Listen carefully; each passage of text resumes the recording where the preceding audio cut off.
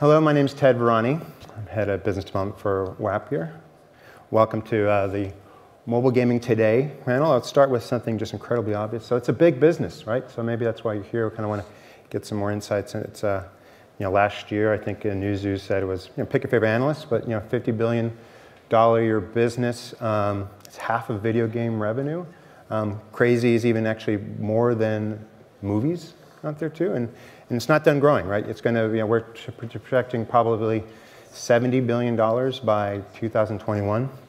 So massive business, massive opportunities, but how do you stand out from the crowd, right? That's the topic of today's conversation initially. So it's a very, not only is a big business, of course, challenging, very crowded, marketplace. So we want to stand out from the crowd. But once you've acquired a customer, how do you retain, that customer? And after that, how do you monetize them? How do you get more revenue from them to justify continued investment, new content, indeed, marketing acquisitions for more players to keep your game alive? So we're lucky to have a panel of experts here to answer those questions. Maybe quickly about myself. I work for Wappier.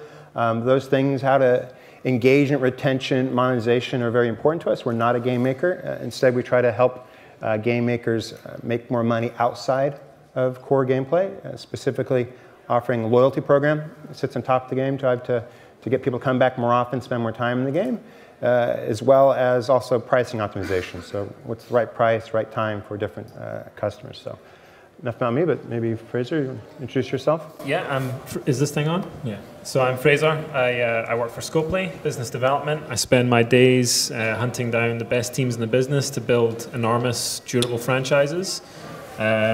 We've been doing that dependably for 7 or so years, and yeah, that's our mainstay. We're effectively a publisher. Q? Hi, my name is Q Lee. I'm the president of GAMEVIL Come To Us USA. We've been doing mobile games since 2000, so back from the feature phone days. I started out from GAMEVIL. We ended up acquiring Come To Us, so we're running 2 companies now.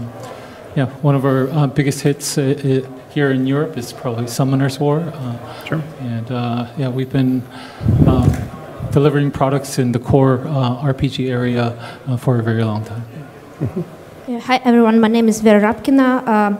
I'm a product manager at Gismart. Gismart is a London-based company, developer. We're doing music casual and hyper-casual gaming. We also do publishing of casual and hyper-casual gaming of different style.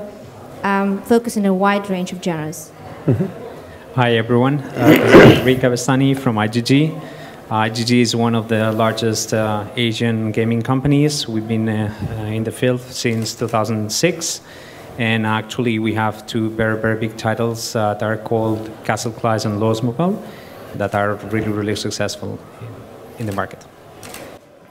All right, first, because I kind of touched this already, but since we got some people here with some very big titles in top of the ranks. But so how does a game stand out from the crowd? Maybe any tips or suggestions as maybe you're launching a game, or maybe we'll start with you, Enric. Well, there are different aspects. Of course, when you want to pretend to have a big game like what we are trying to do, you need to discover several things before, right? Sometimes you fail before, you taste it, but when you check that you are succeeding with one of the games that you are having in the market, from our side, one of the most important points that we are focusing is in the community of our game. This is one of the real values that make our games really, really big, and that, of course, makes our revenue for user really, really, really relevant on those ones. So on our side, what we want to focus a lot is in the community, and because they are the ones that make sustainable in the time these games that we're having actually in the market. So the older one, it's Castle Clash, has been in the market since 5 years ago, and it's still a very, very important game that generates more than 15 million on a monthly revenue. So it's quite interesting in that type of. So it's more than just spending a lot of money on user acquisition. Yeah, of course. Okay. But actually, we're not spending so much on that game. It's just keep maintaining live ops, keep maintaining the community active, and of course talking to them, understanding what the users want on that games, and trying to improve the game as the way that the users want. Okay, Vera. For us, Gismart, we do music casual gaming, and what we found out is the best thing to do is to give users this additional feeling or additional skill. So we have a large amount of games which you can play piano tiles, or drums or guitar. And what we found worked really well for us is when user can not only play but also get some skill. So kind of, I think in terms of standing out, it's either you find this unique idea, unique approach to a common theme, or you kind of find a way to not only entertain but also teach, or maybe give you this feeling of collaboration with the friends. So kind of adding this additional layer in different ways. And I think it really works for us really well. And what we found out that aside from gaming, we also have a number of utility apps which kind of, like BitMaker Go, which is our top title, which is a utility. You can compose music with it. So what we try to do is we introduce this game mode to it, and we find out that people love this when they play and then they compose music with it. And so I think now with mobile market growing so rapidly and so many ideas pumping up, it's either you kind of go with it and invent something new, or kind of find a way to be at junction of a few genres and kind of, oh, I can do this and that together and merging them together, and this is a way for you to create something unique and start your own type of genre. And, okay. And, well, something now totally different in role-playing games. Summoner's War has also been on the ranks for a long time. Any comments? So, we've been running Summoner's War for the past 5 years, made more than $1 billion in revenue. But one of the key things, when we look back at why Summoner's War succeeded, I think it was because it was first of a kind, And I think one of the, and then after we succeeded with Summoner's War, we tried to replicate it. Of course, we wanted another Summoner's War. And the following games all seemed to be too similar to Summoner's War at one point. And we noticed that the users don't go to the new game because there is already an existing game. So I think being unique is very important. I know it's very hard to be unique, but if you're not, we're learning that ourselves. We can't even replicate the success again by doing the same thing. So, of course, if you're starting a new company, I would look at, and with such a saturated market like this, I would look at new categories. Our next best game is actually MLB 9 Innings. It's a baseball game. Nobody did baseball. And so I think the way. It's very hard for us to do it that way, but because you're taking a lot of risk when you're trying to do something new. But I think if you want a very decent success, I think that's the only way to go. Okay.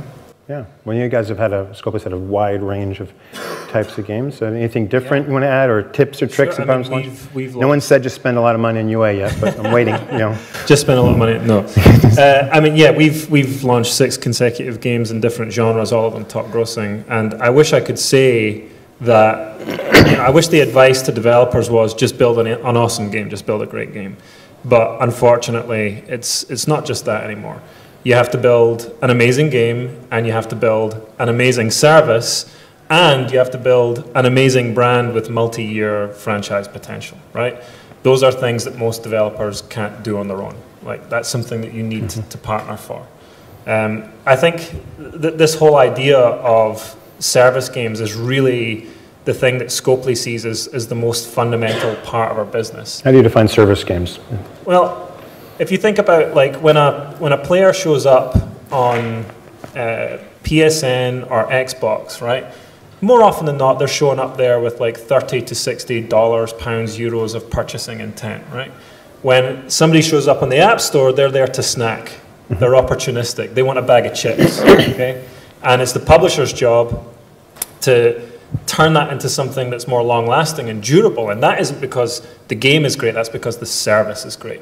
And the service, I think, transcends all sorts of aspects that don't necessarily touch the product directly.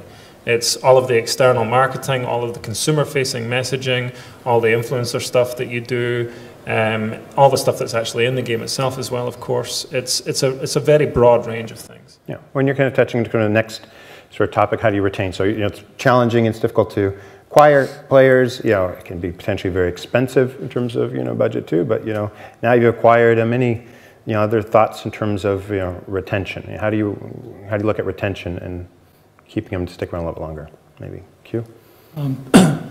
I think retention is a value exchange. So, you can't have the users pay for nothing. Like you have to keep on providing something new to the users, and that's the only way they will come back. That's the only way that they will pay to your service. As you mentioned, I think the product point of view really has to disappear. And when I look at a lot of the games serviced in this market, I think I don't think there's a lot of companies that take service as seriously as the top publishers do. And I think that's the reason why the top publishers are standing out, because, of course, the users complain a lot that we're not updating as frequently as possible, but at least we are doing our best to provide that. And that requires a lot of manpower. And when you're doing service, and if you're just focusing on a certain region, you can only make that section happy. But as a publisher, we have more than 10 offices around the world, and that's because we want to provide the service as personal as possible, as local as possible to them. We do not only updates, not only marketing, we also do Twitch broadcasting, and on top of that, we started doing city tours. So now we're doing face-to-face. We're building face-to-face relationships with the customers. So I think services, there's so much depth in service, and that's what I'm still emphasizing our team members to be much more focused. That requires a lot of money, that requires a lot of manpower in order to do that, and I think that's how the existing publishers are trying to raise the bar so that the newcomers can't compete with you. Anyone else anything to add on services or what you're doing in terms of retention? I just want to add a little bit about the retention thing. I agree that, focus is important, and sure, what works for us is like giving the user a reason to come back. Talking about content, just adding new content, getting something else that's why they would come back. And what we look a lot when we want to have issues with retention and we want to boost it is activation. And I think especially talking about simpler games like hyper-casual games, which are that simple, making sure that amount of user pass through activation level, boosting activation level, kind of got how to play, got this first fun experience. This helps a lot with your retention. So I think the formula is like proper activation process, first session, and new content added, which together kind of gives you day 1 retention and like longer sessions in day 7 and day 30. Fraser, you had something you want to add, I think? Yeah, I mean, you were doing that. Sorry, yeah. Yeah, it's right. No, it's good. Was it that clear? I mean, I think this is a huge topic for Scopely. I think the thing that we're focused the most on right now, and I agree with Q that this is a thing that all the top publishers are now really looking at, and it is a very deep rabbit hole to tumble down, but it is player-directed experiences. And for me, that's basically two things. Like there's the sort of the very obvious kind of surface level stuff where it's having a very high level of feature interdependency and complexity. So the user can kind of set their own goals. They can choose different things to do. They're not funneled down, too linear a path within the kind of tableau of experiences that you're offering, whether that's to do with, social progress dimensions, where it's competitive or cooperative play, or churning through PvE content, or tinkering around in the meta component of the game. But then the other aspect of it, and this is where it gets really deep, is the sort of stuff that the user doesn't really see, but they feel it. So via cohorting users on a behavior basis, figuring out, okay, it makes more sense to show this number of ads or these types of ads to this player, or it makes sense to kind of push them towards this type of social interaction. Maybe they would be, well placed in this guild, or perhaps we should surface this event more prominently to this group of players. These aren't choices that the player makes consciously, but it's a way in which the service reacts positively to their behavior via the data capture. Okay. Player-controlled personalization. Player-directed. fairly direct. Okay, good. Someone should tweet that, please. Do you have anything to add, Enric? It's just mentioned the same. It's contact with the player, understand what the player wants. And, with that is what we are trying to improve the game as the way that they want, and this is what they make better relationship with us. And of course, this is what we show to them how to engage more and more on the game. Okay. Anyone else add anything about player journeys, if you will, or experiences, or can move on? But what about anyone with an experience specifically doing, say, adding in a loyalty program in their own game, or VIP, type, where you're segmenting different players and treating them differently? So, what we're trying, in order to contact them, we're doing something similar than you. We're starting since last year to get direct contact with them.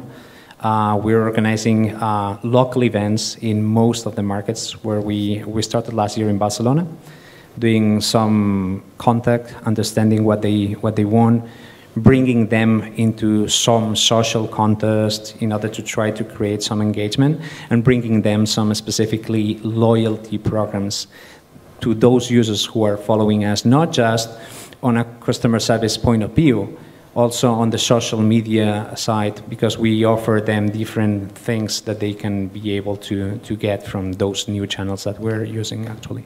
Yeah. Q, you want to add anything? Yeah, our events are open to anybody, but we actually did some digging into profiling the people who had attended the event and how much they're spending. But obviously, the top spenders all show up. Yeah. So, that because we also have to justify the expense that we're spending on all of these events. Is it worth doing this event? But I think it was self-explained by profiling those users, and when we looked at how much they spent, of course we had an obligation to return to those users. Yeah. Well, certainly you guys have some games that generate some massive revenues. What about other maybe in-game VIP programs, or we're segmenting players down different type of funnels or anything? I don't know, maybe, anyone have experience doing that? On our customer support, I think we're trying to decrease the turnaround time make it as short as possible. Right now we're doing everything within the 24-hour window for our first response, but we still feel like it's still very slow, and I think that's why when we look at forums, forums are so outdated. When you compare it to Reddit, and then when you look at Reddit and compare it to Discord, Reddit's so outdated too. So I think the users really want real-time interaction with the company. That's why we continue to do broadcasting on Twitch too, because it's more real-time feedback from the users. And I think that's why Amazon is winning everybody too. It's just the shorter time deliveries. So that's what we're focusing on, trying to provide the best amount of service to all of the users. But when that's not capable, we try to segment the users and then try to provide customer support quicker for the higher spenders. Yeah. That's something that we're really looking at. What's the dollar amount for the VIP? You don't have to share. But yeah, I'm kind of curious. So how about, your game's a little more yours different. How's genre come into play in this, right? So Vera, your game's a musical apps, education apps too, so slightly different level of spending than some of these people. Yeah, but it works different for us a little bit, because with casual gaming and music casual gaming, it kind of, people use it in a little bit different places even in than regular hyper casual games, because you have to, you had headphones on or just to be in a quiet place. So it works differently for us, and that we don't do this really strict segmentation, but we kind of try to engage users more to share what they do, because we have this really unique genre of music, and so at the one hand we have this really simple process of playing it, but on the other hand we also let users to create their own tracks, their own, and share it with us. So we kind of boost this and approve this kind of, and then share it on social media. This worked really well for us, especially like, when users said that they created a grand beat, which does your, game, and you see how it works, and then you publish it on social media, and other people, well, it's not just a game. I'm playing, and I'm still expressing my creativity, not just like following a scenario. So this works. So it's not like segmentation by events, but it's more kind of boosting and encouraging people to do more with your app. And I think it's like a little bit different approach, and I see like it's more evolving. It's not like shaped, but I see more apps, following this path. Because I think segmentation is great. Segmentation by events, scenarios. This is awesome. But when you have like a simpler app like hyper casual, so your scenario is more or less the same. So it's like kind of still hard to segment it this way. But what you can do is doing profiling by, a little bit different, by personas, this or that way. So what we try to do is figuring out how much user wants to take from this creative process, and then kind of boost and, lean him towards this or that direction. Okay. Well, related to segmentation and kind of funneling players, what about getting kind of monetization, sort of, ads versus IAPs in terms of you guys have, or maybe some games, I don't know if you have ads in your games or not, but, if you have, do you treat some players differently? Or I know I worked with one company once, and they had a rule. It was, it was a very IAP-oriented game, and it was after 21 days, if no one spent, we blast them with ads. But so I don't know if you guys had any rules or tips or insights into anyone. Maybe Fraser, if you have any thoughts on that.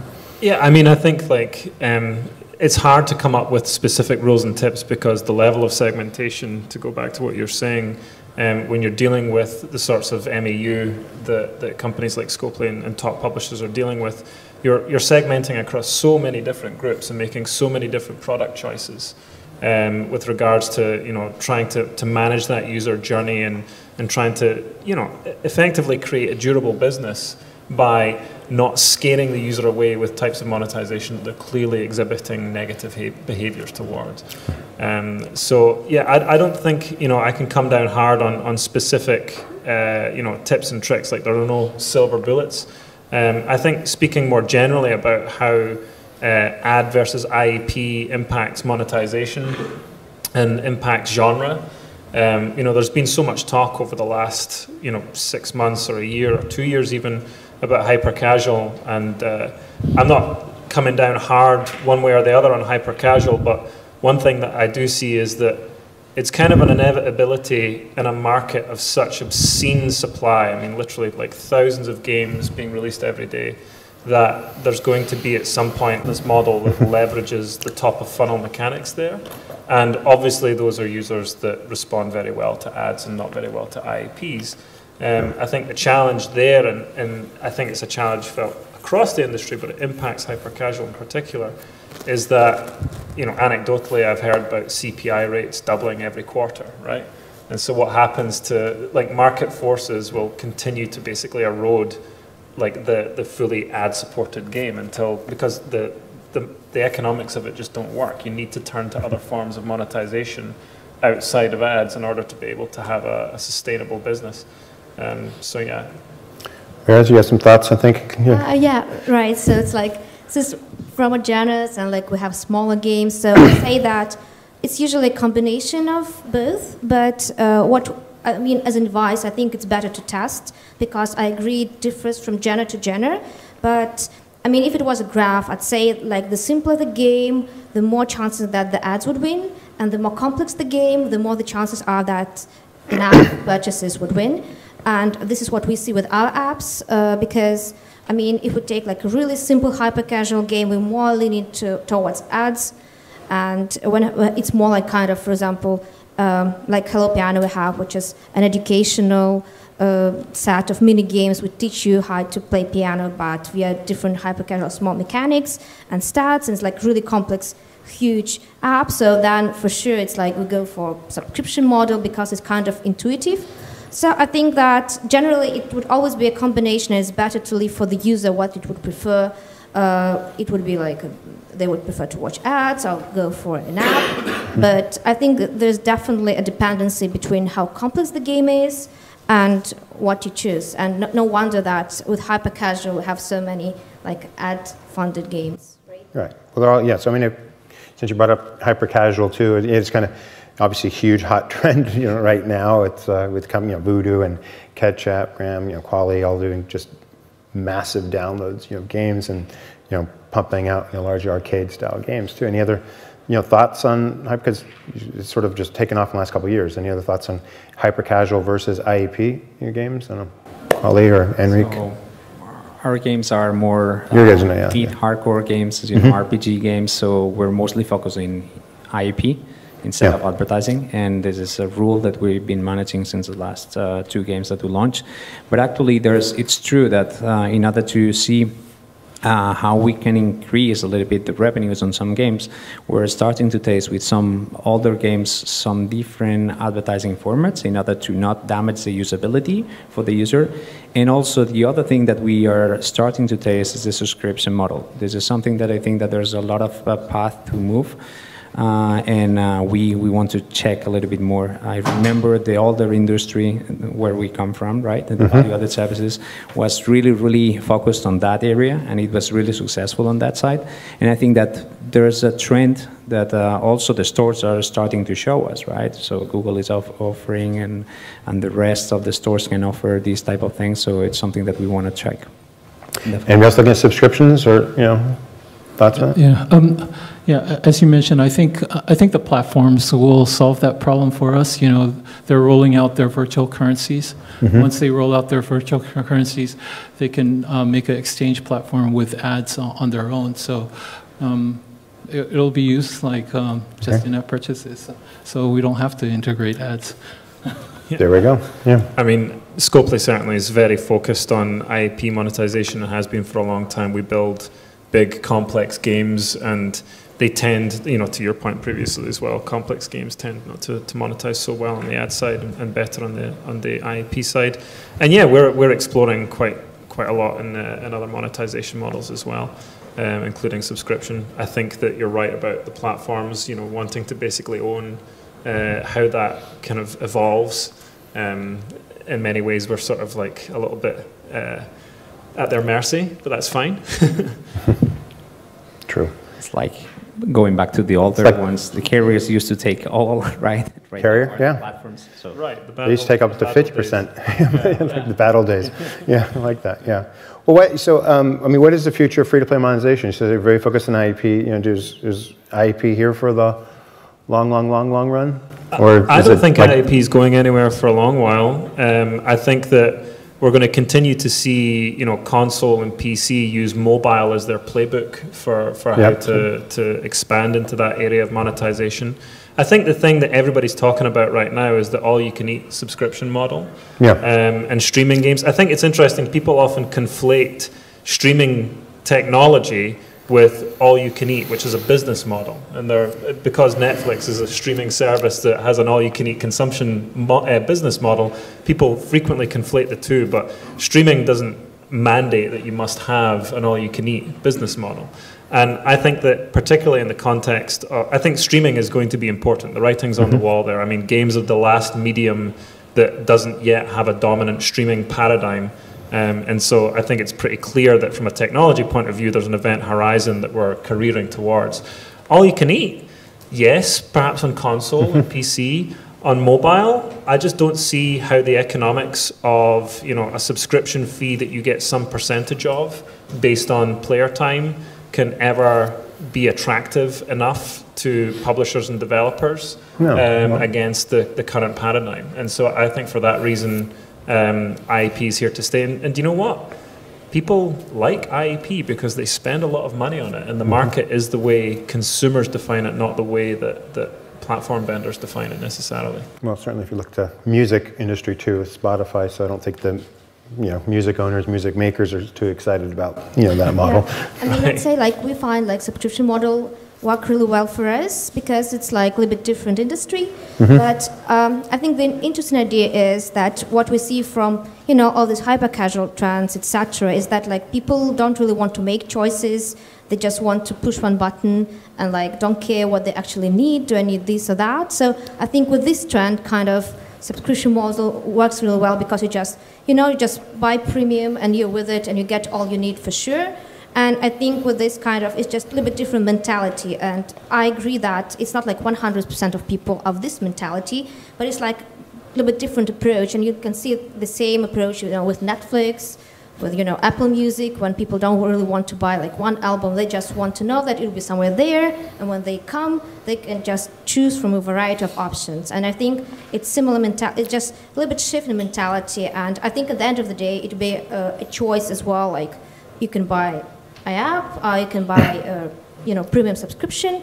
From what we see from our experience at Gismart is that, as long as the type of your games is based, for example, on a content, so you can provide new value every week or every day, which is better. So subscription model is really easy to adapt. But of course, I think another interesting thing is how different companies are now trying out how it's going to work.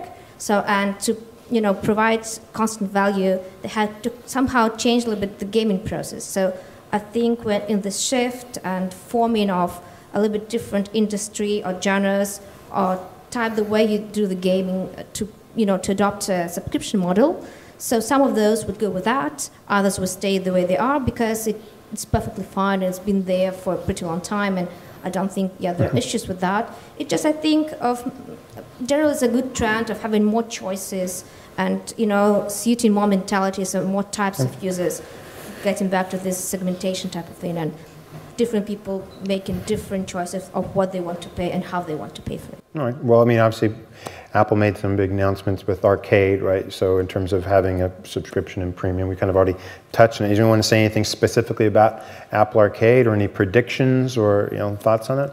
I can totally. This is being recorded, by the way. So go ahead. Hey, Apple. I think it makes a ton of sense for premium product, which seems to be what they're targeting. Yeah. And I can absolutely imagine, as a gamer, being very interested in the types of premium products that show up on that service. As a developer, I'd feel tempted to kind of use it as my sort of repository for elder product. Why would you forgo the day one price that you could get for your game that you've slaved over for a couple of years, in exchange for a chunk of whatever the subscription price might be. Although I'm sure that while the big vendors out there like Apple and other vendors are looking to populate these stores, there's going to be some really nice opportunities available for developers there. But how that pans out long term, I wouldn't like to say. Okay. Any other thoughts? Yeah, I think it's going to be very successful, actually, because I'm a parent of 3, so I know I wouldn't want my kid to come up and say can you do this in-app purchase for me all the time? I'll just probably subscribe them. Summoner's War, no. I'll tell them to subscribe to a Apple Arcade and then do whatever you want to, and. That's the way I look at Netflix too, so it's very convenient as a parent, so I think just for the it may have a big impact on the hyper-casual market, but for the serious gamers, I don't think it will. Well, yeah, I think so. Someone said for premium games, it makes sense. And in many ways, it's kind of nice to see there might be something for those premium games too, because I know as a Nordic game, and there were a lot of indie people, and a lot of people are just kind of throwing their hand. We talked earlier, how do you stand from the crowd, right? And lots of indie developers and you're just saying, I can't compete, right? I just don't have the budget. So it's so they're kind of moving towards premium because they think they have a nice little game, and maybe that presents an opportunity, for them too. What about I think Fraser, you already mentioned about streaming. You sound like you're kind of bullish on cloud gaming. So maybe I misinterpreted that, but bullish on, certainly for the industry as a whole. I don't know how that's going to pan out on mobile. Will players 5 years from now be playing, the sort of full-bodied version of Call of Duty on their mobile that's identical in every way to the home version? I really don't know. Yeah, well, that's curious because with Stadia and the announcement, right? In terms of GDC was lots of stuff about the tech specs, and I guess Assassin's Creed, in games, but not much in terms of games, not much in terms of pricing. So I'm just curious, maybe if you have any insights or thoughts or predictions with that cloud gaming announcements, or has it just been some big announcements and none of us really know what to expect? And that's a fine answer too.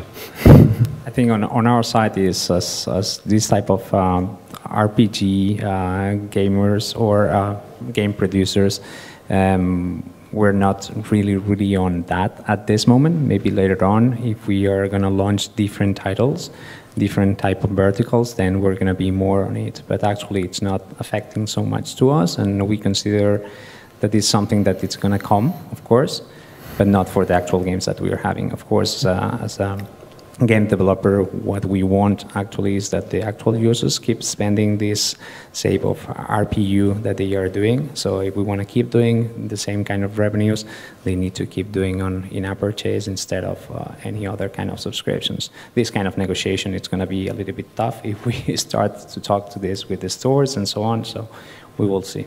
Okay. Anyone else want anything to add about just Stadia, cloud gaming? I think it's great technology, but when the clients are becoming so much better, why would you put all of that load on the server? That would cost so much more. I think convergence is already happening on the client side, and so I don't know. Well, the computing power is going to be cheaper over the time too, but I think that's just a lot of costs that they might have to swallow in the early days, and eat into the advertising profit for Google. But, yeah, so, well, it might help their. I don't know who's going to pay for that, but right. but my thought is like I'm still not. I love the technology, but I'm still not sure if I would prefer to do it that way, Yeah. What about any other, or do you have anything to add that, or we move on? Loads and loads, but let's move on. You sure? Okay, we'll save it for the end.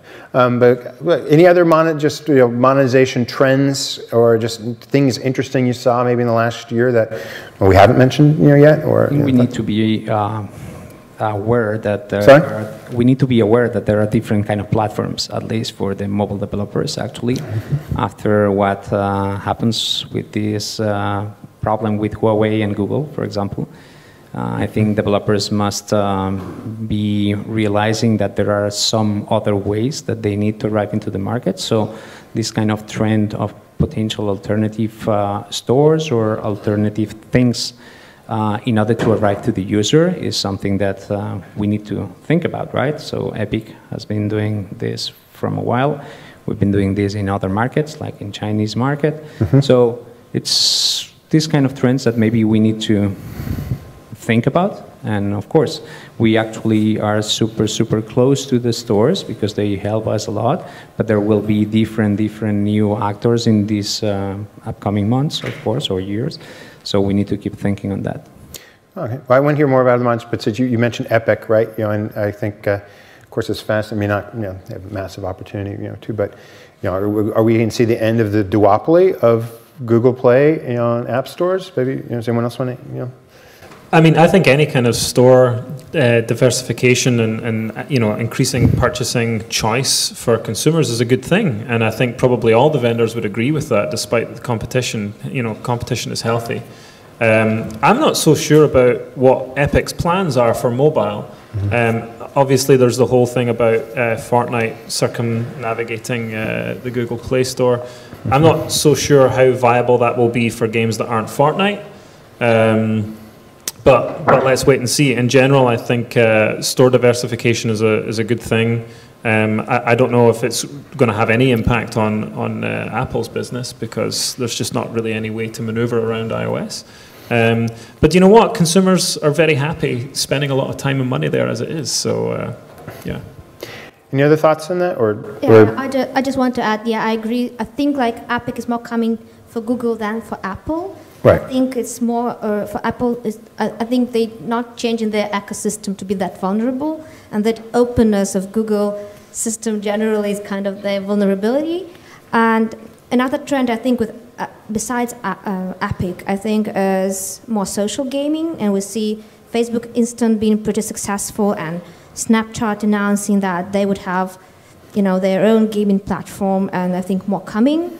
So I think generally we can say that, it's not a duopoly anymore, but I think it means different things for different monopolies at the moment, and I think like Apple will hold its position strong anyway, and all other will share the market in certain way, because I think it's technical thing at one point, and I think it's like generally the approach, the mentality every EverStore at the moment showing. Yeah, but definitely I think like social gaming is a huge trend, and we can see more coming, and it's emerging and like growing with every year. So I'd look at that as well.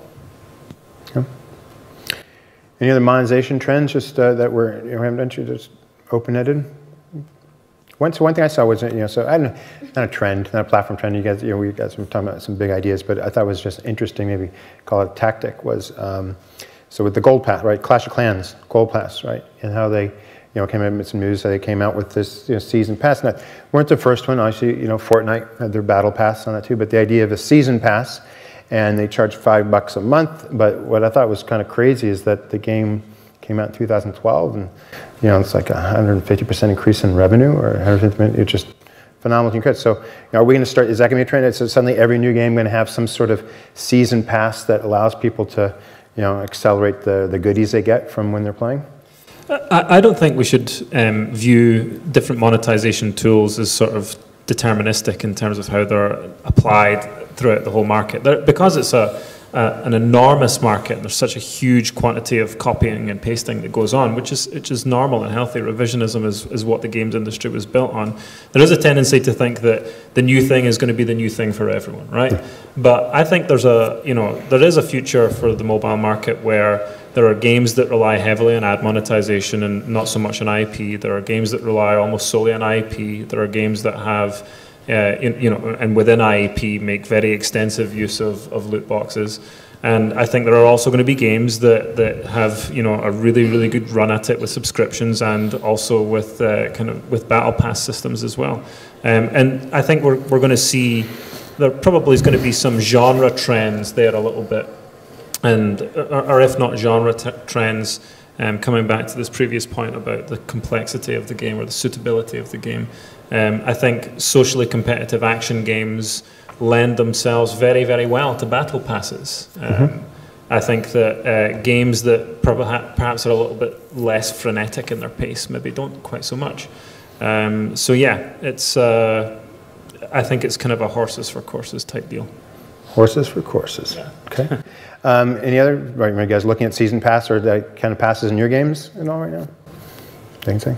Well, I just can't say. But any other thoughts? You kind of have more. So with a subscription model, it's easier. You can different type of subscriptions, different type of users. Right. You kind of have special offers, all this type of thing, and it's. I mean, we have this forever in different type of gaming, but with Apple providing more and more features, you can do it differently. So I think it's similar to the season pass because it's introductory prices, free trials, etc. And I mean, we see that this works really well for us and for the whole market. But I agree. I think it's like the market is growing so quickly at the moment.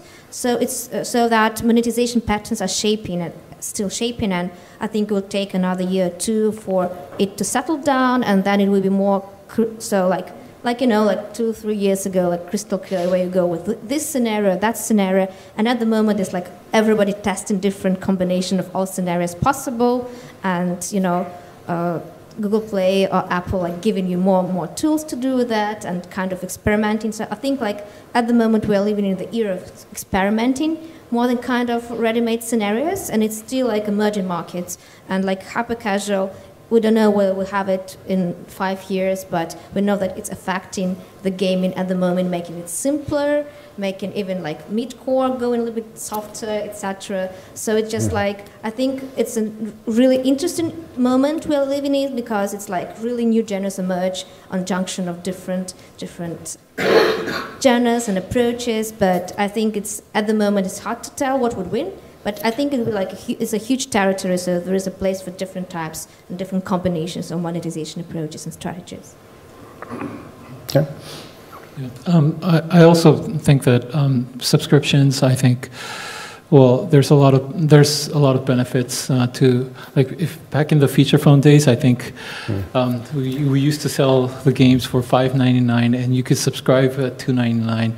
The users would forget to cancel their subscription, and they average 6 more months longer. So I remember those days. They ended up paying twice what the full price was, and and then like in certain countries like Korea, there were clampdowns from the government not allowing that, because it's not a proper value exchange with the users.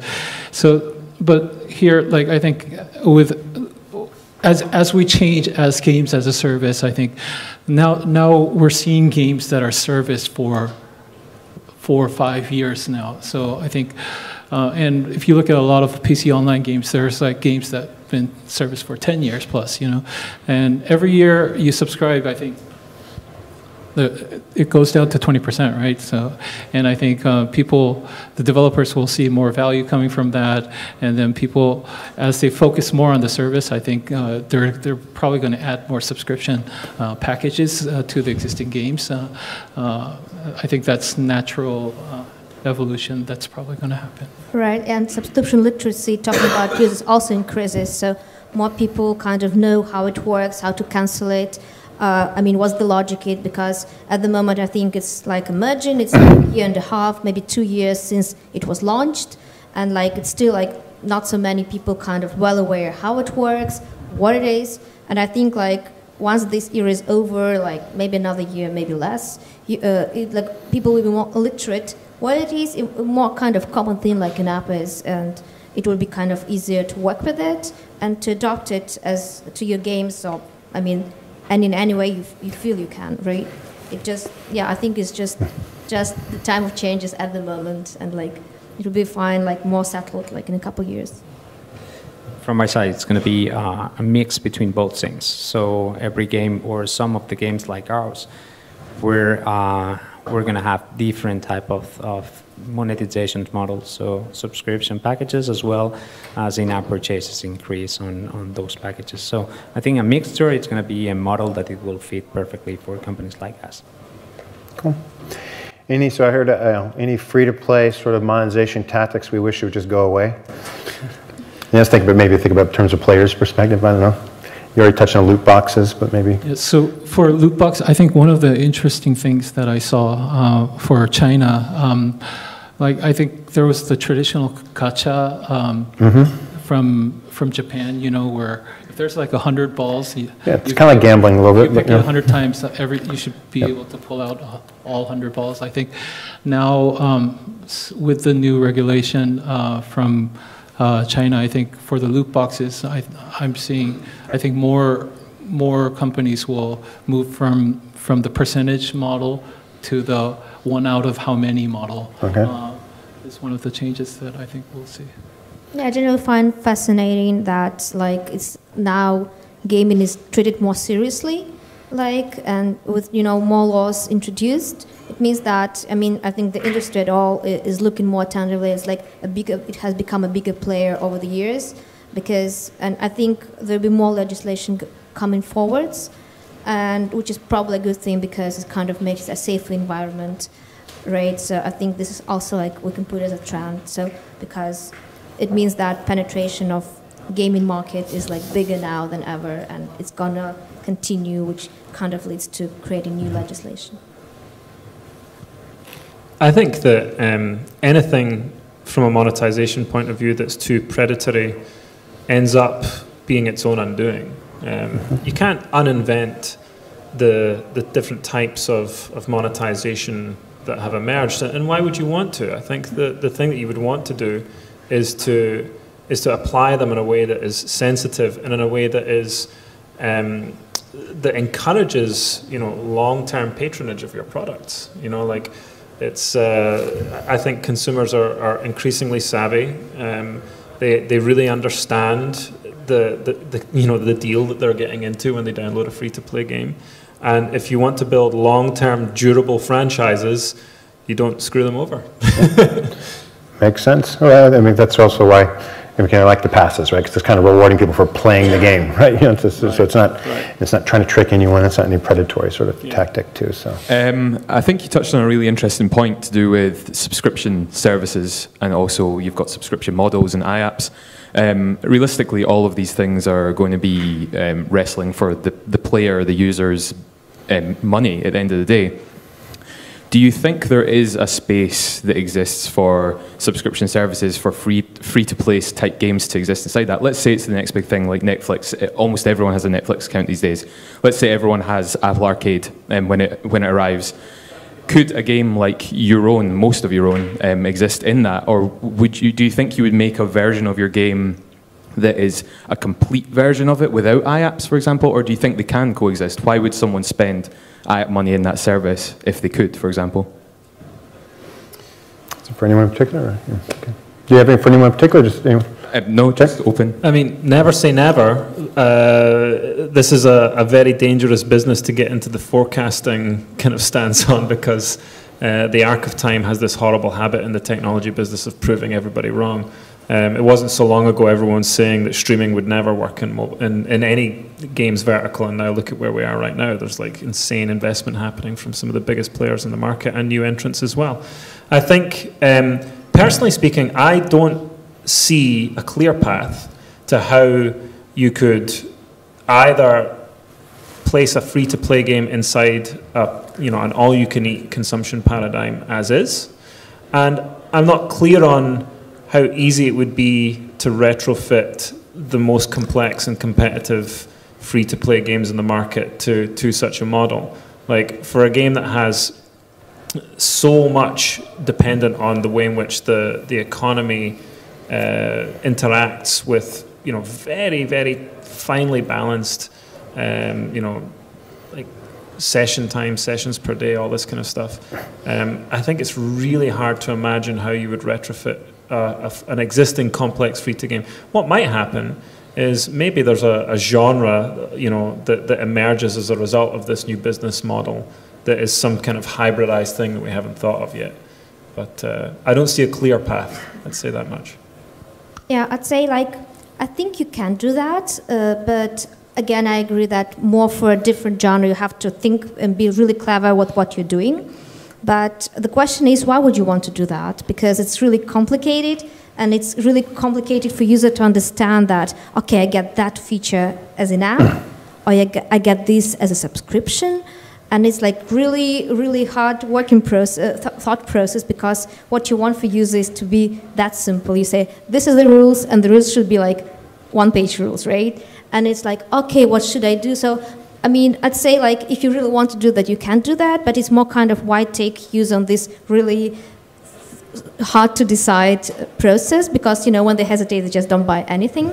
So, and if you kind of design your game to be suitable for subscription, you probably just want to keep it this way, because it's like you're already it's easier way to kind of promote one thing. On the other hand, if you have a genre which it's more intuitive within apps, why would you want to kind of change it all, throw it away, and just put a subscription? I think it can kind of test one against the other, but it's like really, I don't think there's many reasons, many genres when it would work naturally combined.